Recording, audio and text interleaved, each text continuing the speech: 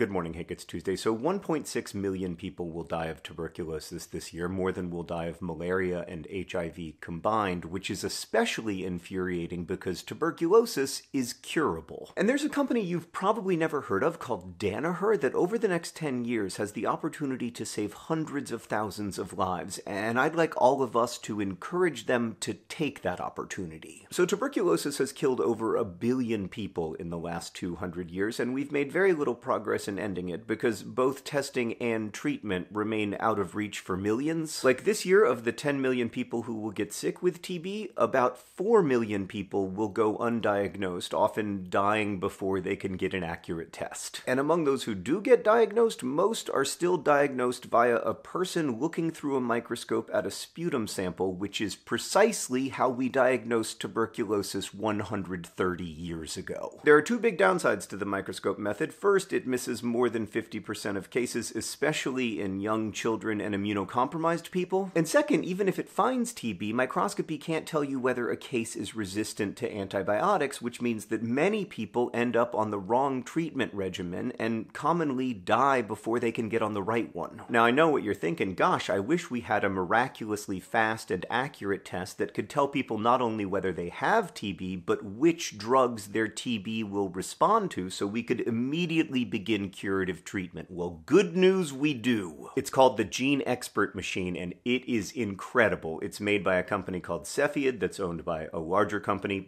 Danaher, that also owns lots of other companies. And this Gene Expert Machine can test not just for TB, but also for HIV, COVID, and many, many other diseases. Everywhere I've traveled in high TB burden countries, people sing the praises of this incredible Gene Expert Machine. I mean, within an hour, you can tell someone whether they have TB and also what course of treatment will cure their TB. Incredible, amazing, wondrous. Thank you, Cepheid, for building this machine. Thank you, Danaher, for making it all happen. There's just one problem. As a lab tech in Sierra Leone very succinctly explained to me, the machine is amazing.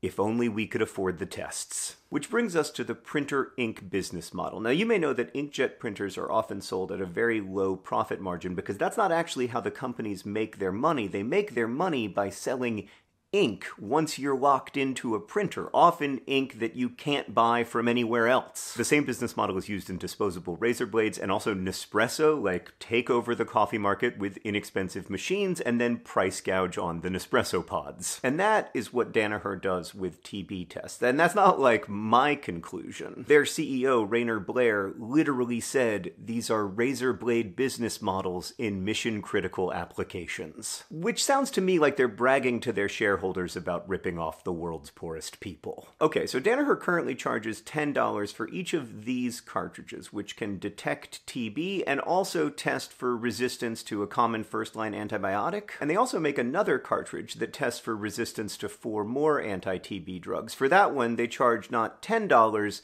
but $15, which is frustrating because, one, we really need to identify extensively drug-resistant tuberculosis quickly and accurately to prevent its further spread. And also, two, it doesn't cost Danaher more to make those cartridges than the regular ones. All the cartridges cost them about the same to make. So how much should these cartridges cost? Well, Danaher has refused to share any of their cost information with global health authorities, but in 2019, Doctors Without Borders commissioned a study asking a group to look at how much it costs to make these. And what they found is that it costs somewhere between $3 and $4.50. The same is true for all of Danaher's test cartridges, regardless of whether they're testing for TB or XDR-TB or HIV or anything else. Based on that study, Danaher is charging at least a 220% profit margin for their regular TB cartridges and closer to a 500% profit margin for their extensively drug-resistant cartridges, which in my opinion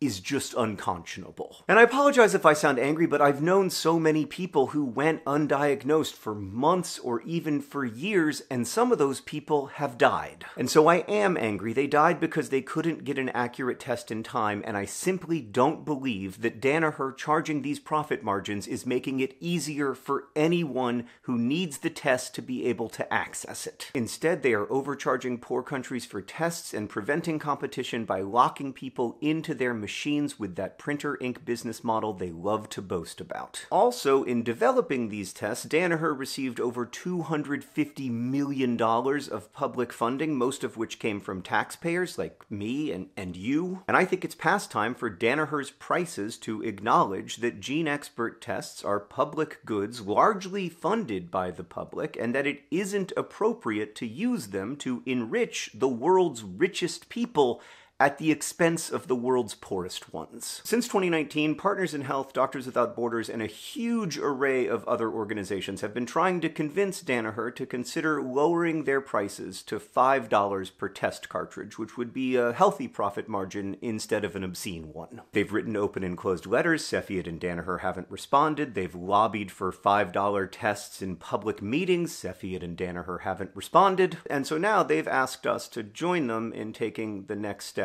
on that journey. Now look, Danaher is a company with $8 billion in profit. They are not hurting, but it's a little hard to put pressure on them because they don't own a lot of consumer-facing stuff, although they do weirdly own, of all things, Pantone, the color matching company? They're currently in the process of spinning it off into another company, but Danaher shareholders will still be Pantone shareholders, so maybe there's some pressure to apply there. But mostly, I think it's important for Danaher to know that this is just a bad business decision. It's important for them to know that we are paying attention and will continue to pay attention. And we will endeavor to make it cost more to their reputation and their ability to recruit and do business than the infinitesimal hit to their profit that would accompany $5 tests. So that's where you come in. If you have 5 minutes to make a phone call or write an email, there are links below and in the pinned comment. Also, please let Danaher know on social media that you will not accept this injustice. They're on Twitter and Facebook and Instagram and Threads, and Hank and I will be in all of those places amplifying your messages. And if you happen to work at Cepheid, which makes the cartridges, or Danaher, which makes the decisions, let your bosses know that you're not okay with this. I know that takes a lot of guts, but I also know it was an essential part of the pressure on Johnson & Johnson that led to them swiftly announcing they would allow generic competition for their drug bedaquiline. Lowering the prices of these tests to $5 would likely save hundreds of thousands of lives over the next 10 years. And I am disappointed that Danaher is currently choosing profits over people, but